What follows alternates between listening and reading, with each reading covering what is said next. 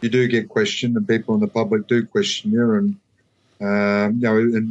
as I said before, I've got to make those decisions, and I've got to live or die by those decisions. And when you do that, and I just thought we were so dominant at the start of the year that you could certainly see that those decisions were right.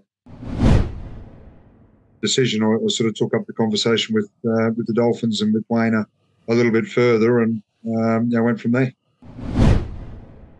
Really quickly that there were some exceptionally talented players there, and some players that would do exceptionally well in the NRL as well.